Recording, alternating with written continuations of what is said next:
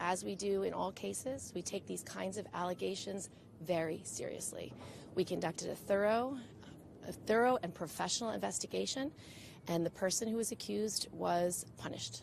We investigated claims of sexual harassment and derogatory comments.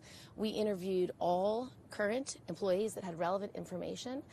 We were able to substantiate derogatory comments and did not able to substantiate the sexual harassment. The sexual harassment claims did not rise to the level of sexual harassment. Why not former employees, though, who could have had valuable information and in the end did?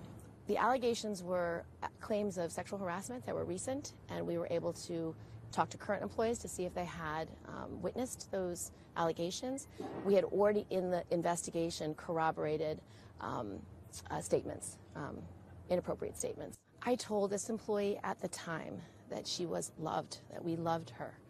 I deeply valued her, which is why we took her allegations immediately, investigated them immediately, and did a professional and thorough investigation. It was taken very seriously from the very beginning. I have complete confidence in Jess Vassar.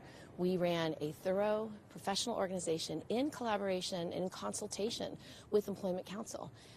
And so I know that that investigation was done thoroughly and appropriately. And this individual has been punished. At the time, he was punished severely. He was denied a promotion. He was denied pay.